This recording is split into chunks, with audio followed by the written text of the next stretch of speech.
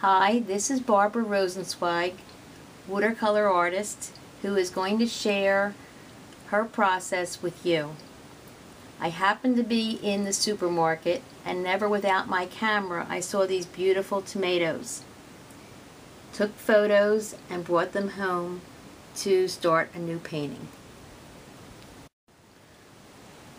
I start with Arch's 300-pound cold press watercolor paper, very strong and durable, and draw what I hope will be a brand new painting of tomatoes.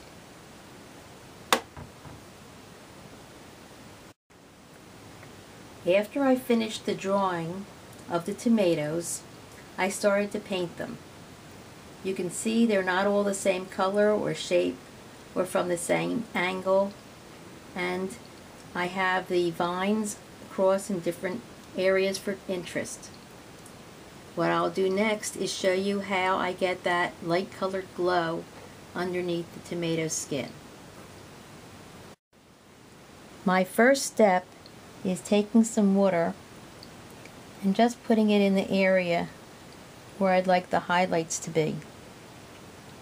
I'm just dabbing it on there.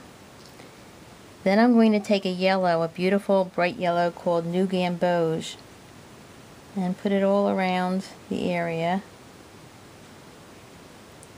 that I want the tomato to be. And I'm only going to do a part of this just to give you an idea. Later on I'll be able to lift the highlights out where I left the water, because it won't be very strong there. The color won't be dense. So I'm just going to bring this around here. This is going to be the shadow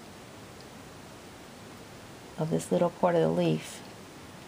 So this is still on the tomato skin.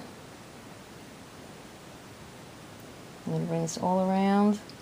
Again, I'm only going to do a portion of this and make it relatively thick. And then once it's almost dry, I'm going to start with the orange colors on top of the yellow. So you'll get to see what that will look like. This actually is going to be part of the leaf, so I'm going to leave this here. And I don't have to be too careful in getting it on here. I'll let that dry a little bit, but not much. Rinse my brush, and with the yellow there, I'm going to let it dry a little bit. I've now let it dry just a bit, and I'm going to add some of the orange colors. It's going to be a little darker in here. I'm going to experiment with color. Since this is only just the beginning, I'll put a little bit of purple down in here because it's near the other tomatoes. And then I'm going to start adding a lighter color of the orange with a little bit of this darker one, and right on top. And I'll keep varying the color all the way across the orange, red-orange of the tomato. Now this is only the beginning, and I'm just doing this to show you the technique.